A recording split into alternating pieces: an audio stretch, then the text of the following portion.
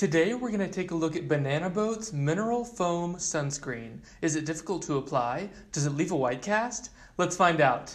It does say to shake well.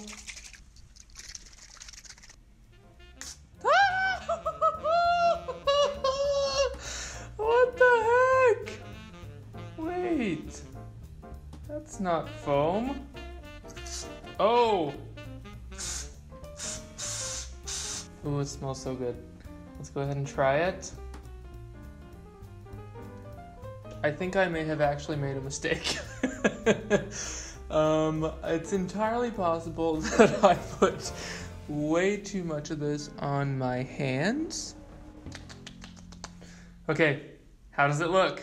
Just a quick reminder to please hit the subscribe button. It really helps out the channel whenever you do that. Okay, bye.